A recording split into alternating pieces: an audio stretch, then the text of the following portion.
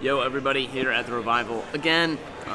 Hey, some of you people are like around here. Just swing by maybe in the morning sometime. I'm like normally here. We can just talk about comedy and sales. Today, I want to talk about the best way to get people to like you so you can make a sale. On Cora, this is an interesting question because there are a lot of tools and tactics that comedians use to get an audience to like them. Because if an audience doesn't like you, they're not gonna laugh at you. They hate you.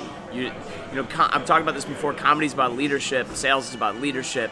You don't really like to follow people who you don't like.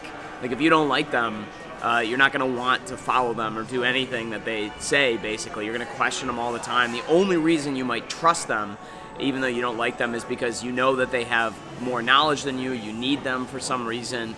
Most salespeople today they're unnecessary, to be perfectly honest, that a customer can go get informed by themselves, and if they're with someone who they don't like talking to, they'll just leave you. And like the same is true with audiences in comedy, man. Like if they don't like you, they can go home and watch Netflix. Like it's done. You have to get them to like you right now in 15, 20 seconds, because if they don't like you right off the bat, you are not winning them back over. You got to do a lot of work. You waste a lot of time to try to get them back over, and you're losing laughs.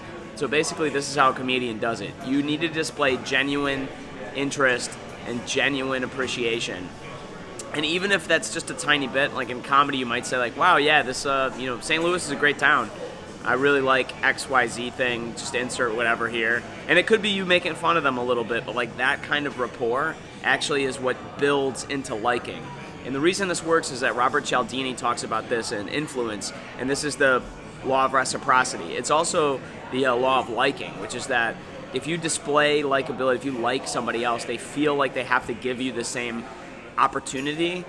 That like it just feels weird if like one of you is out of whack when it comes to the other one. So if you're on stage and you say to somebody in the crowd, you just reciprocate what they have going on. You get up and you try something first, like, hey, you know what? I just really love St. Louis, man. Let me tell you what's great about this town. There are the most bars per capita in St. Louis, and I love a town of drunks.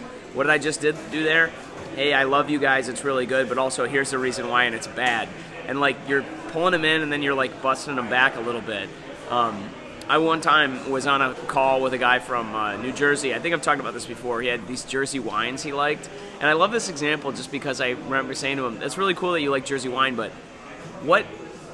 has anybody ever liked wine from New Jersey? Like, what are you doing? And so there's something about that I was like, look, it's cool that you like this thing, but why do you like it? It's weird that you like it. And if you do that with a smile on your face, people know that it's not a threat. You're not attacking them. You're not coming at them. And they're way more likely to reciprocate and appreciate you for like the things that you say and do. So like, that's what you want to do. Now, nobody is going to buy from you if they don't trust you, okay? Nobody. But nobody has to buy from you. Nobody has to like you in order to buy from you. You don't need to do that. But if you don't have a product or service that they can't trust, then there's no way that they're ever going to buy, because they're not going to think that it actually solves their problem.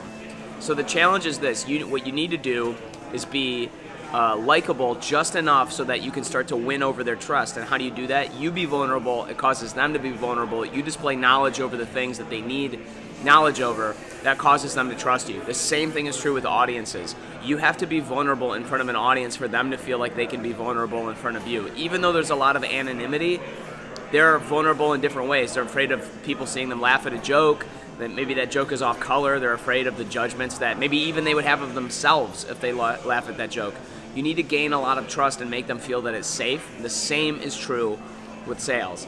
And so the way that it works basically is this. You have to be vulnerable first. You have to display authenticity first. You have to find reasons to like them first.